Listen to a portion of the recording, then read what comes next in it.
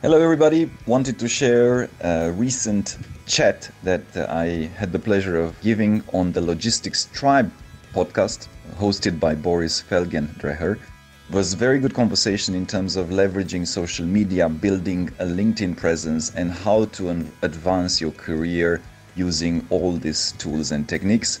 I hope you like it. It covers different areas of the toolbox and the techniques that we can use and we can all leverage on in terms of having access to decision makers, getting spotlight and being the ones that are more prone to be promoted versus maybe other people in the organization. So I do hope you like it. I do hope you enjoyed it and you find it valuable. Do listen in.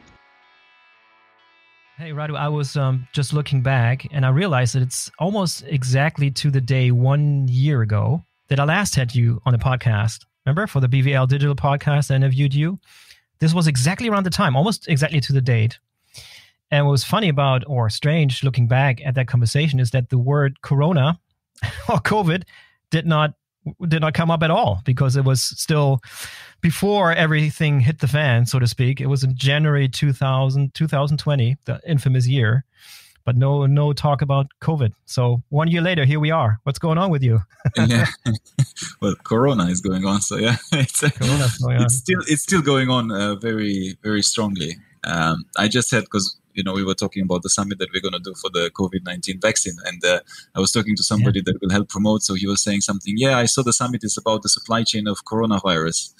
And then I told him, no, it's not about the supply chain of coronavirus. We did an awesome job about that. So, oh yeah, that's working well. That there's never been a broken supply chain there. It's popping up everywhere. Supply is plenty of the virus. Yeah, it's easy to joke about it, right? And even back in the days, and I was just recapping. I was looking back, the episode that we recorded launched in February, and then just a week after, I was attending an event, an automotive logistics event in Leipzig, Germany.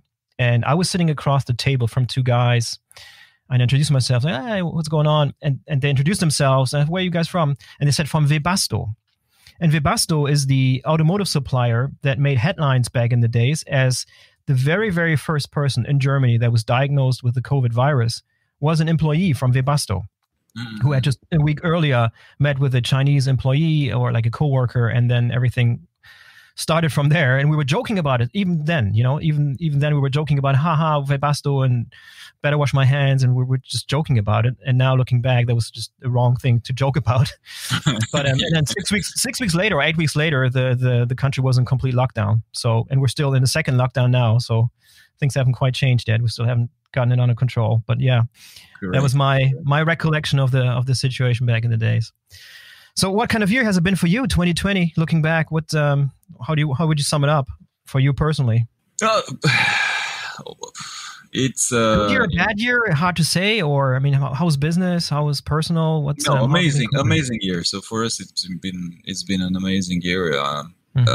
Basically on a business side, because we have done so many things digitally already. We had done it already, so this whole crisis had accelerated the whole process. So the headhunting business, the executive search business, doubled somehow in 2020. Really? If most businesses struggled, so I don't think that there was an increase necessarily in hiring, but we did well. And then I think we were fortunate to do two virtual summits that were extremely well received, and in some ways I think we've also pioneered, if I can claim a little bit and boast a little bit, we pioneered a little bit in the space of supply chain virtual summits, and they were extremely well received, and that helped us connect and make a lot of relevant, build a platform further. So for us, it's been good. Now, on a personal note, being in Singapore for the last 11 months. I mean, Singapore is an amazing place. I love it.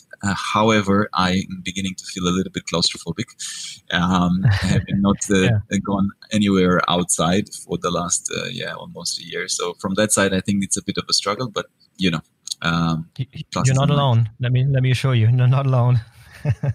Yeah, interesting. I would completely agree with you that you're, as a headhunting business, I think you're very special in the sense that you early on recognized the value of providing more than just a executive search, right? You provided content to a level where this is very, very unique. I mean, you've within a short amount of time, you've really established yourself as a go-to place for the community coming together, the global supply chain logistics community, to create content together. It's quite amazing. And the stuff you do on LinkedIn, we can spend some time during this episode sort of diving in there, because I think there's some great learnings in the way you guys, and you in particular, operate LinkedIn, and what sort of presence you have there, and the ubiquitousness that you have there. At least from my vantage point, maybe it's just me. Maybe I get inundated with stuff that you guys do, but I see it all over the place. And I find it hard to imagine that someone that works in global supply chain logistics and hasn't heard of you guys and what you do. So it's just going back to the comment you made earlier around business booming. I was under the impression, or maybe had thought, that hiring was on hold and budgets were frozen and sort of hiring slowed. Is that the case, or has it reversed, or is it just a case where, yes, the overall market has shrunk or has maybe is frozen, but your business is booming? What's the overall market for personnel in logistics and supply chain has been? More hiring, less hiring? What's it looking like? As an overall, probably it's down. So as an overall, it's down. It's by no means booming. We do sit, and most of the work that I personally do and the team here in Asia Pacific does is Asia Pacific, which as a region has been impacted at the beginning, right, with February, March, April, but then it swung back, right? So China is pretty normal, Vietnam, Taiwan, Singapore, a lot of the markets are pretty much back to normal. Obviously, there's some challenges in others, but compared to what's going on right now in Europe or US, it's not as significant, and lockdowns are not there. So I think, one, it has to do with where we are, but two, back to the point where helping people through content and trying to create meaningful discussions, relationships, and information sharing that helps the community. I think we've benefited a lot, because the more we got, the more people get to know us. And now we've been doing this for close to 10 years, right? So it's been a while. It's not exactly overnight. It's been a while.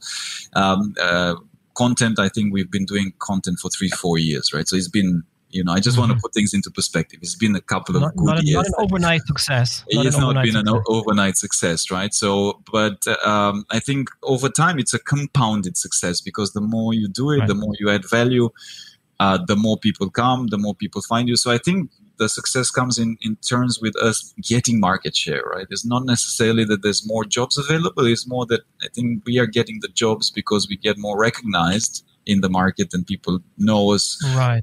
Not necessarily as headhunters, but ultimately if you go to somebody for content or useful information, and if you also have a job, then it's pretty normal that you're going to, or a hiring need, right? You're going to go to the same person because, why not? So I think that's the trend that we mostly capitalized on. Yeah. Do you think you're also benefiting from the fact that most traditional trade media, for example, so traditional trade publications are all shrinking and they're all cutting budgets and they're cutting back on high quality content producers, for example? Is that a trend that sort of plays into your hand there?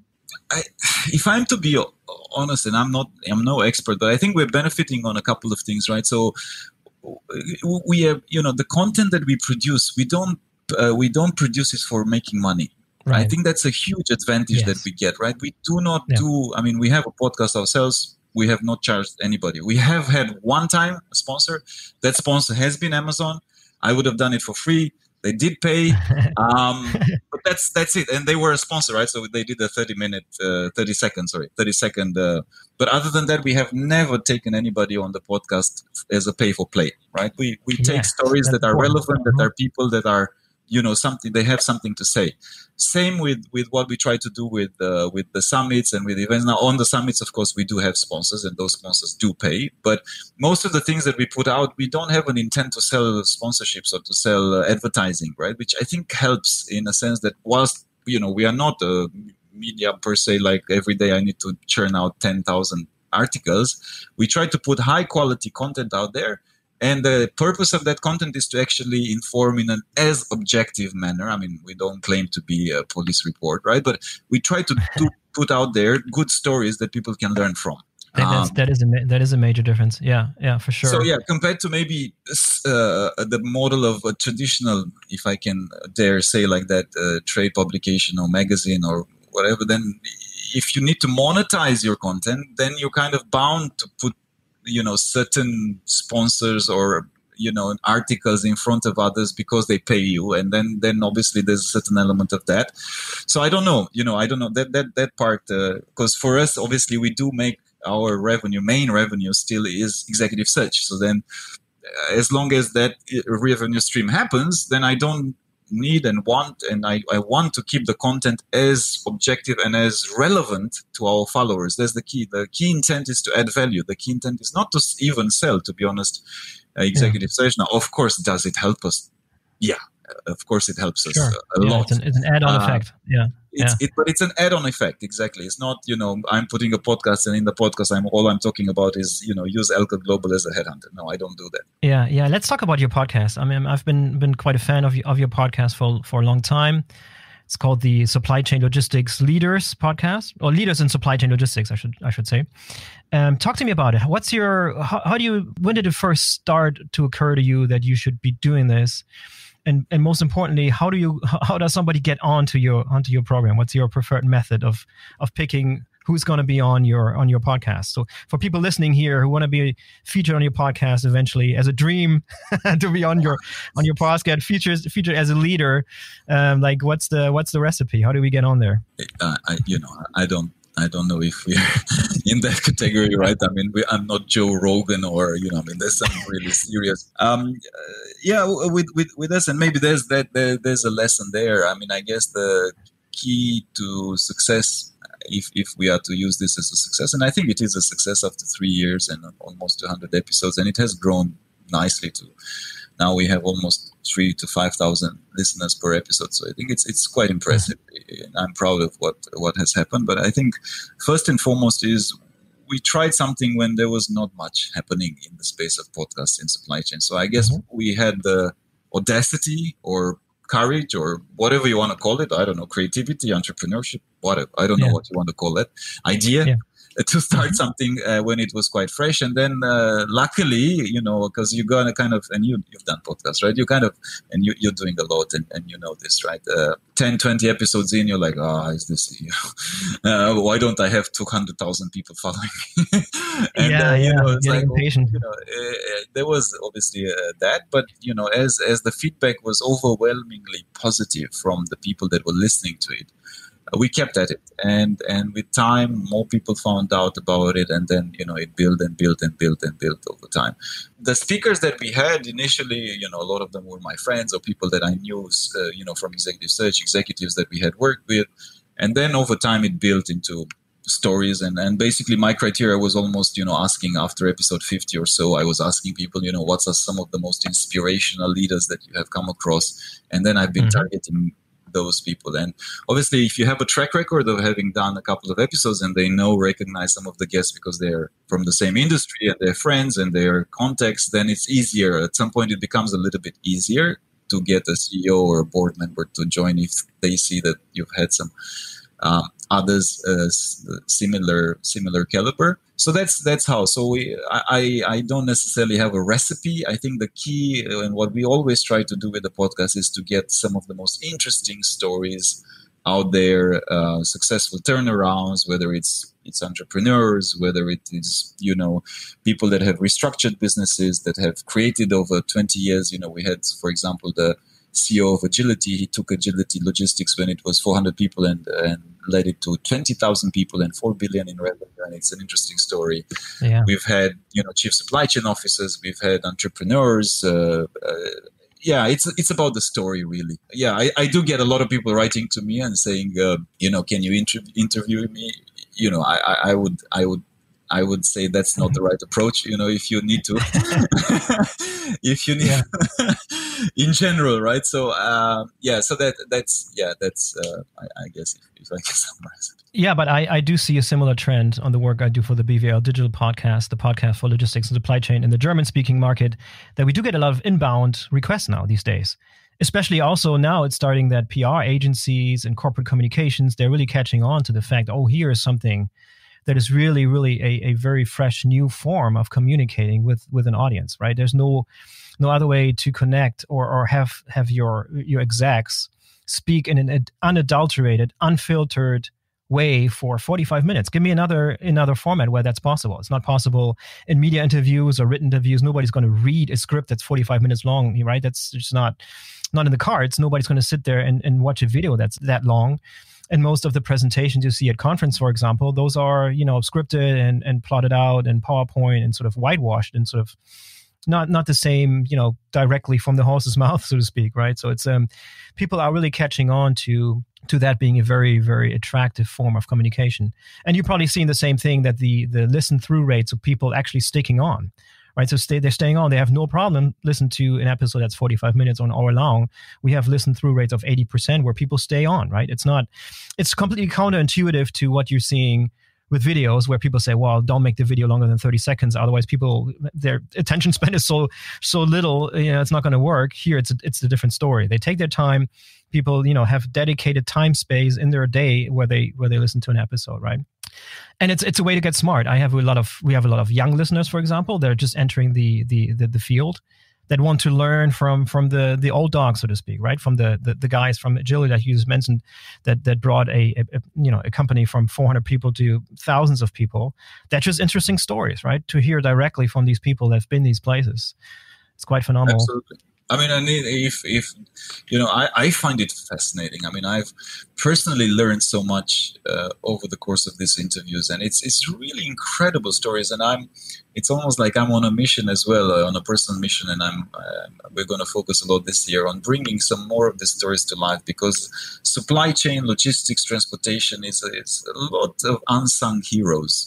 It's a lot of most people that are not within the space do not realize that the reason why we had food on the table and we didn't starve during coronavirus, where lockdowns and which still exist right now, is because of supply chain professionals doing their jobs and keeping the flow of goods going. And it's not only food; it's medicine. It's now it's the vaccine and pretty much everything.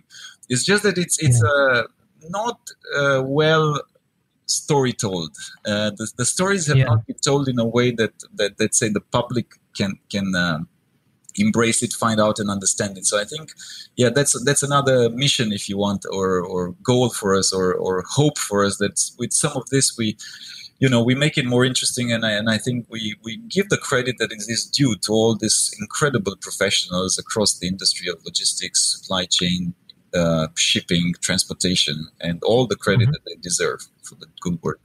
What advice can we give to people when someone's listening and saying, "Yeah, you're right. We have an incredible story. We're a fascinating logistics provider or a manufacturer or retailer, but our story, what we're contributing, isn't really been told."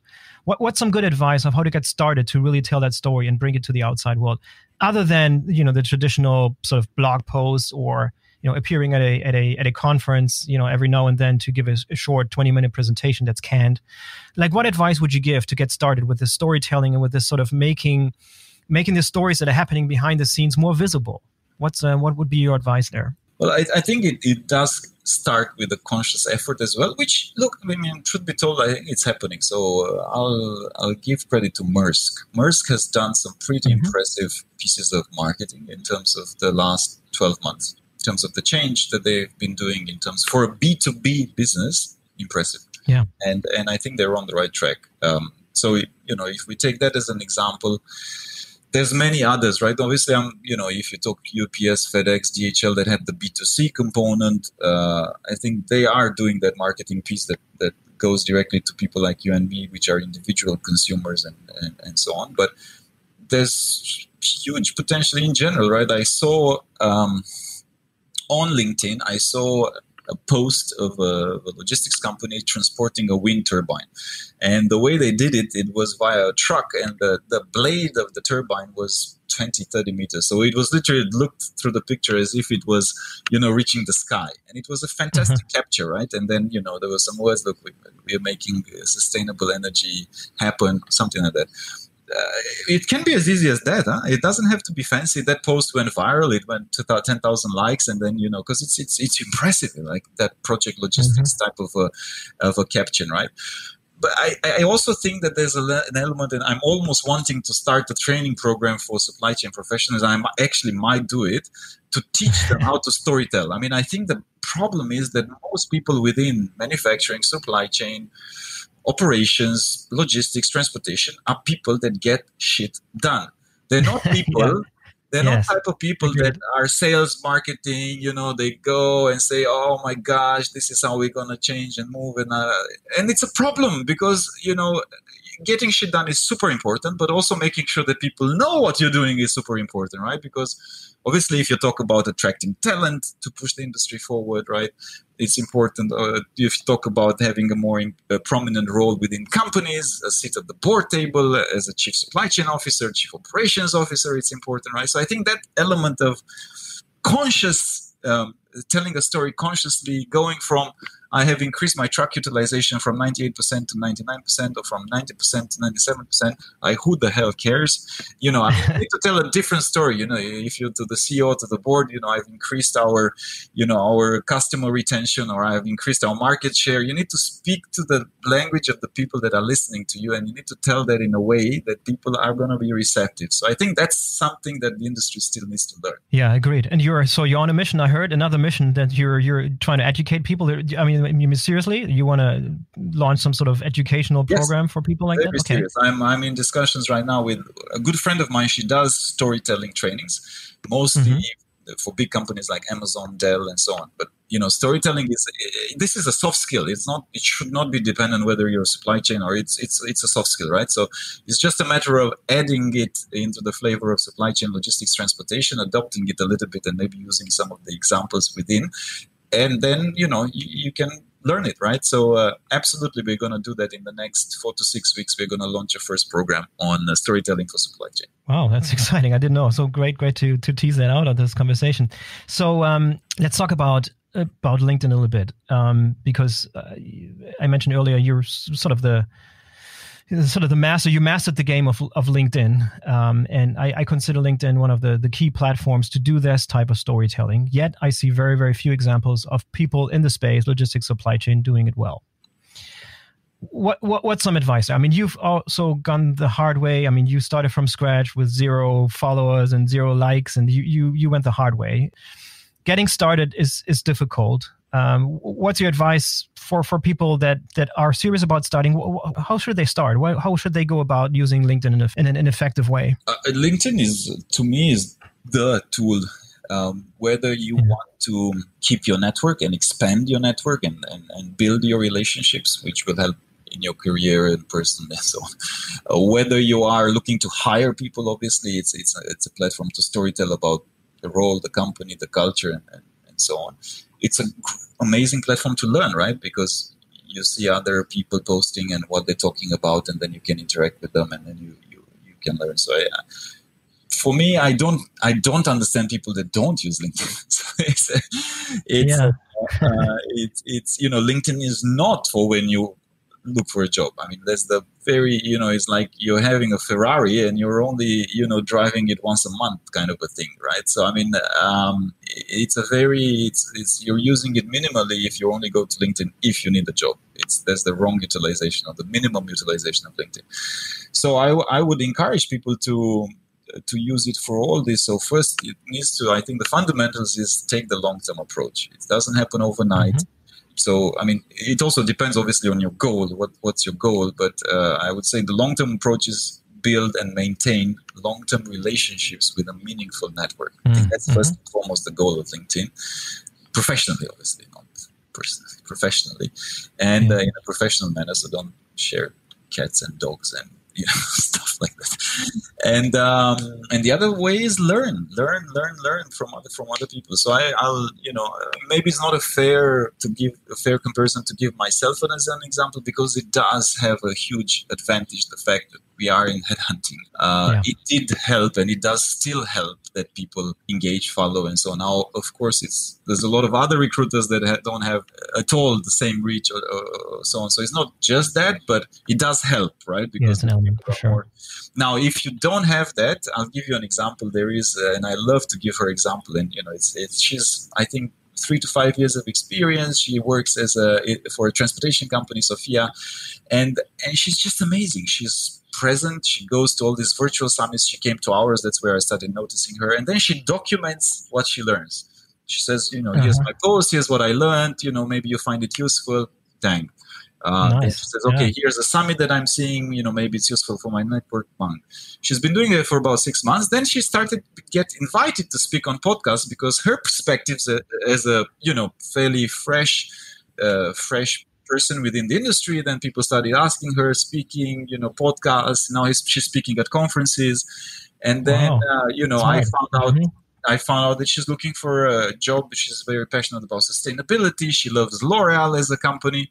All this stuff that you start to, she's obviously, we do executive search, so she wouldn't be typically in our, when we do C-level or senior level, so I can't directly place Sophia now.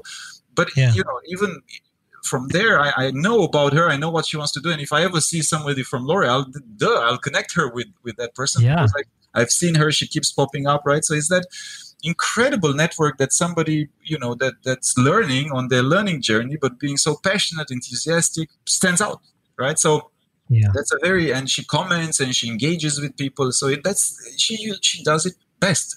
Whereas what I see that a lot of people do wrong is, you expect fast results, you go in there, then you start spamming people and say, hey, I'm looking for a job, can you help? Like, hello? Like, do you just walk on the street to somebody and say, hey, man, I'm looking for a job? Like, you need to know the person. You need to build some level of rapport. You need to build.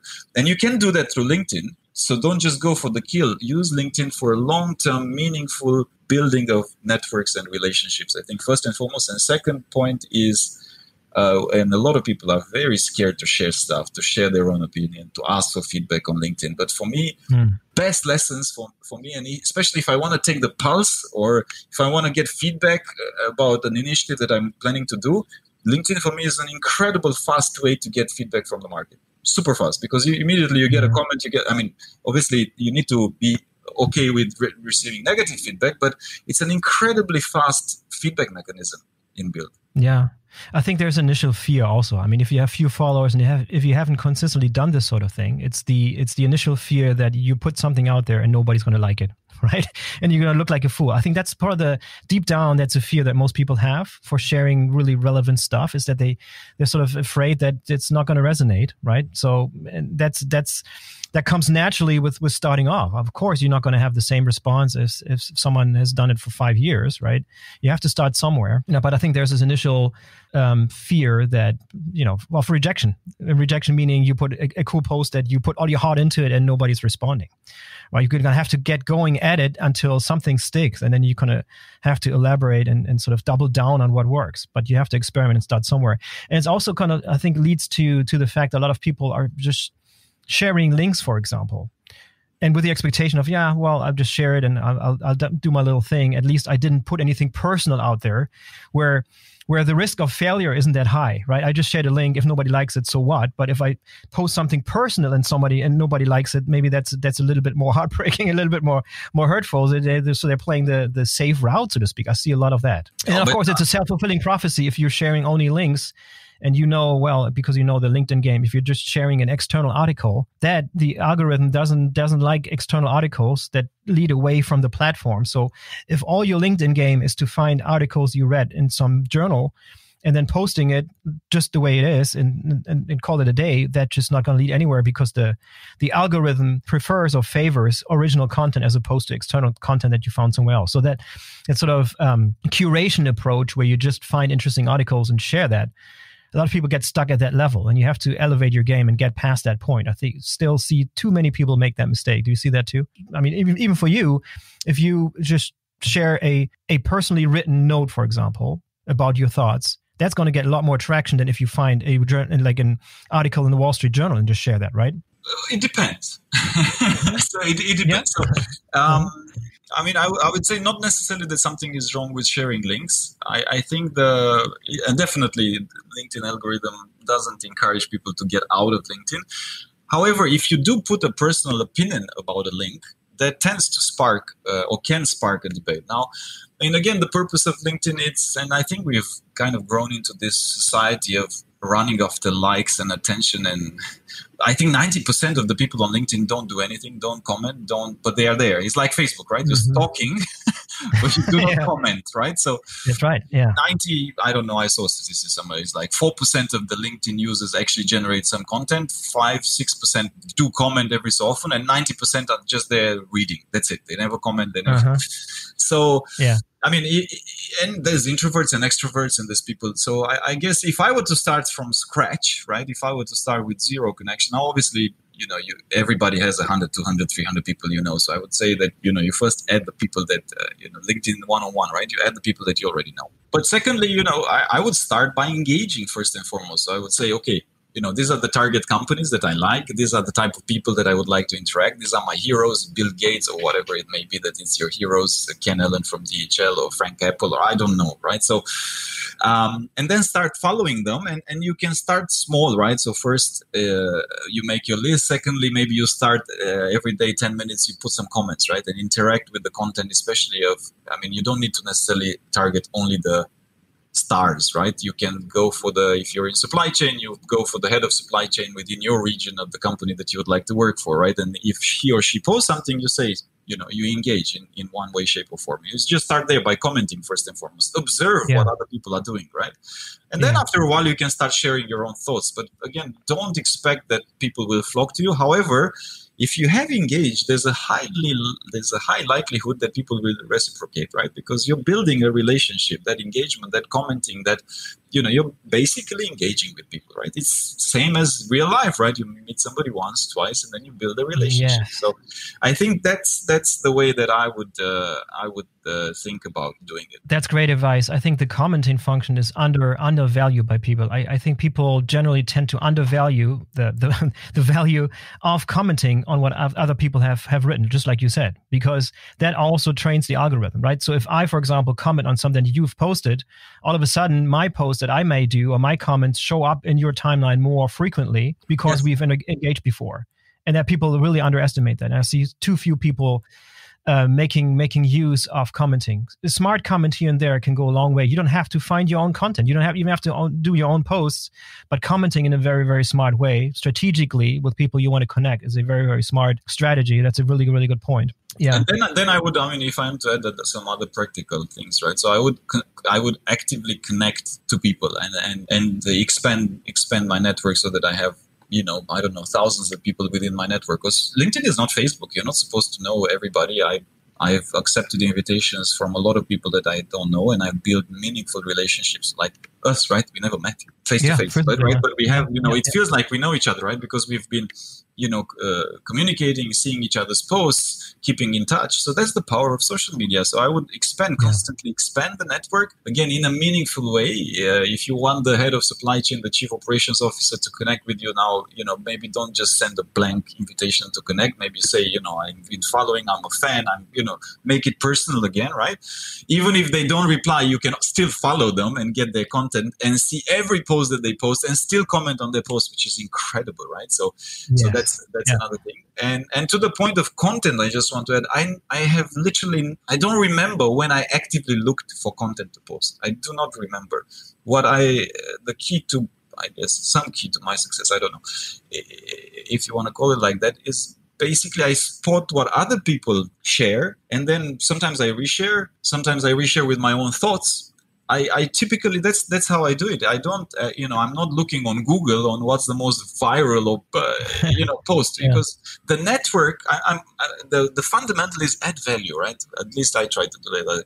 So when I see that there's a lot of discussions around a certain topic, I try to also chip in one way, shape or form around that topic. Or obviously I know also from candidates and clients what their challenges, their problems are. And then I find something that comes in my feed to share around that. But it's not active is because the network puts it out there anyways, right? So you kind of using it into the best, most relevant way for your audience. Yeah. Let's talk a little bit about more senior level people. I mean, that's your forte, that's your area of expertise, C-level and above, if there's anything above.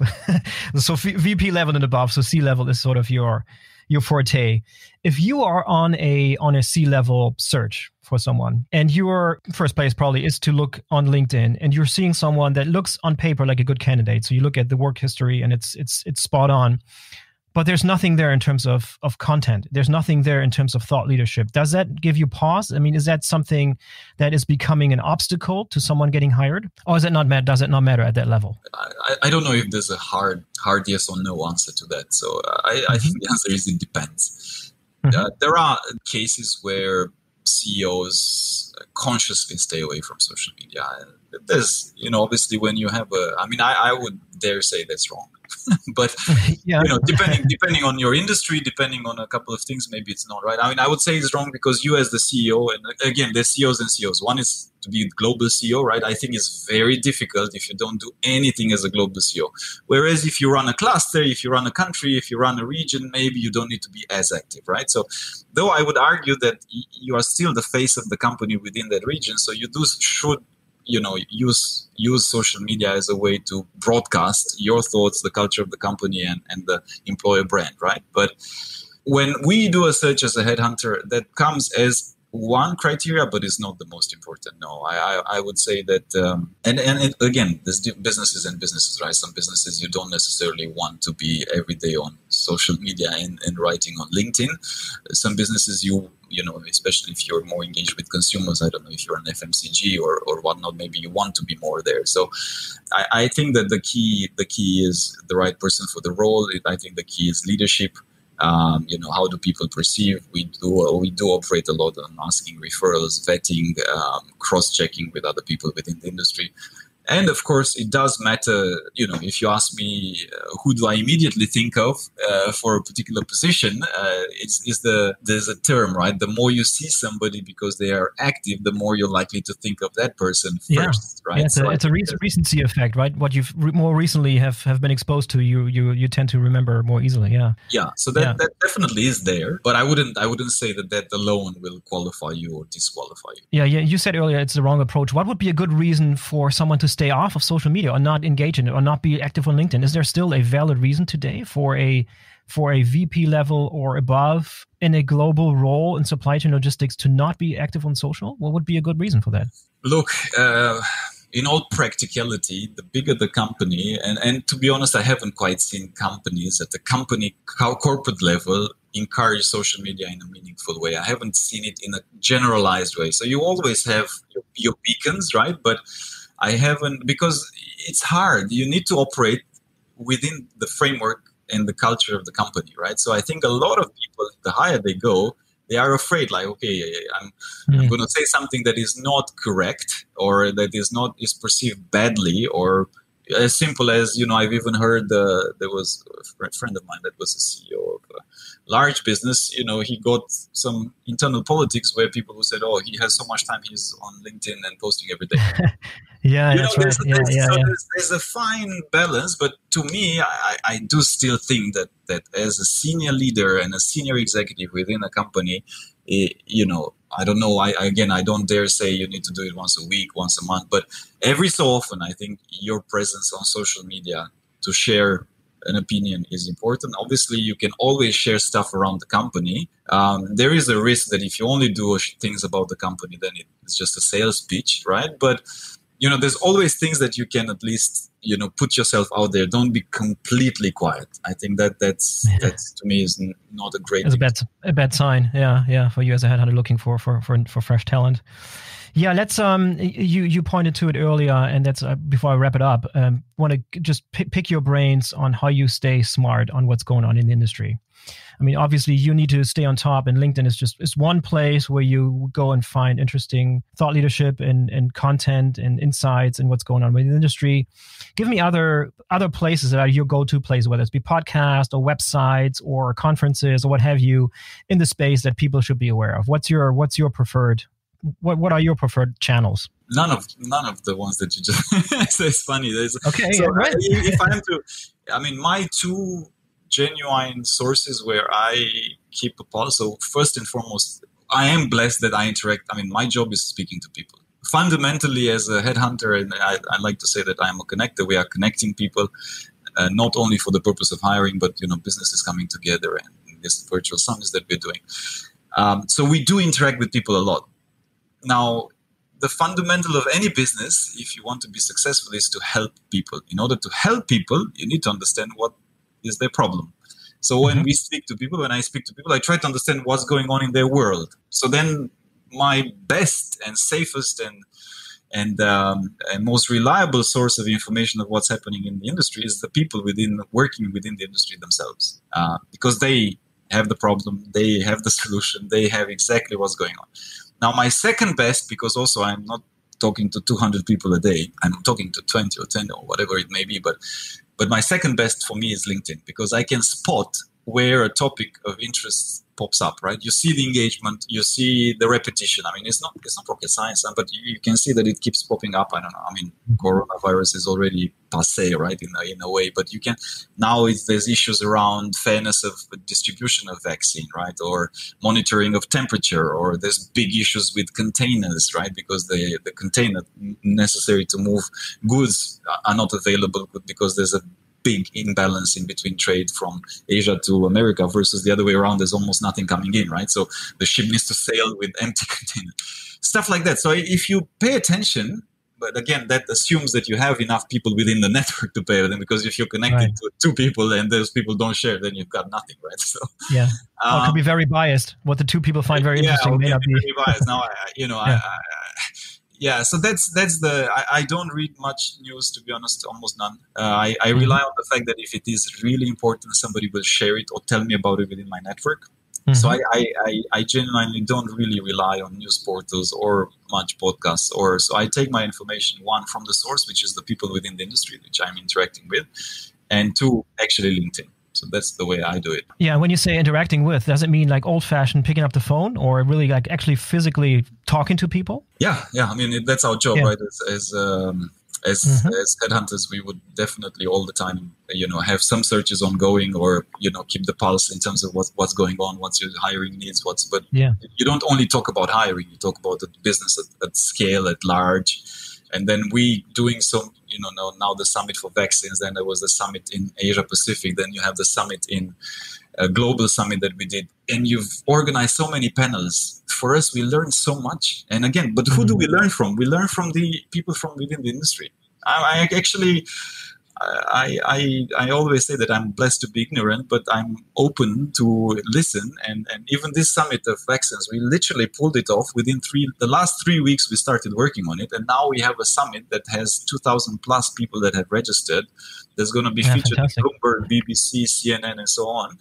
But why is it going to be so successful? Because people kept telling us, look, put something together, because we need to talk about the distribution of vaccines. Yeah. And all we're doing in a very simplistic way is answering the need of the market and helping people get together by doing it. So I don't know if it's rocket science, but it does require listening to what people want. Yeah, and how incredible that you're able to pull that off within like such a short time frame, right? So imagine back in the days when everybody relied on physical events, you would have to plan that a year ahead, right? With the location and getting people there and inviting people and all the sort of payment for it, all that stuff. And a year ahead, what happened, Boris? There was no COVID. Yeah. So there's no way in which you can plan this, and that's why I think having that agility and speed and velocity, right, where you can act quite fast. And now, thank God, in some ways, this virtual setup enables us much faster to create things. I think it's an incredible opportunity. Yeah. So, and this episode will probably air at the beginning of February. So we're recording this in sometime mid-January. So beginning of February is when we launch this episode. It will be right before your conference. So how can people sign up? Maybe I'll leave a link in the show notes. Tell us just quickly the pitch for why somebody would want to attend that particular conference. Yeah, absolutely. It's if you put COVID-19 vaccine summit, you will find it all over LinkedIn and Google and on our website elcoglobal.co.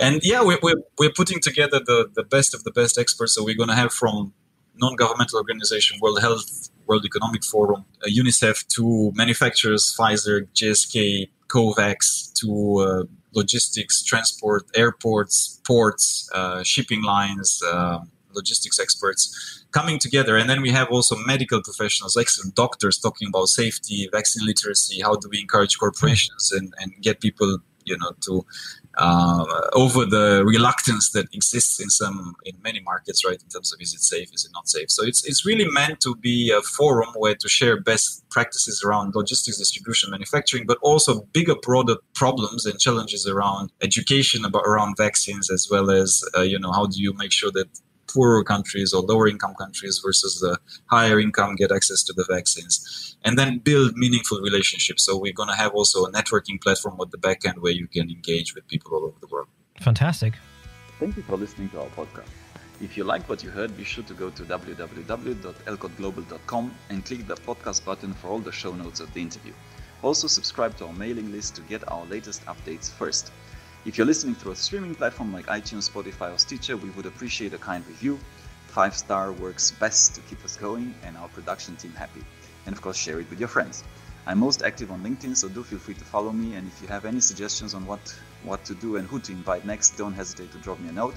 And if you're looking to hire top executives in supply chain or transform your business, of course, contact us as well to find out how we can help.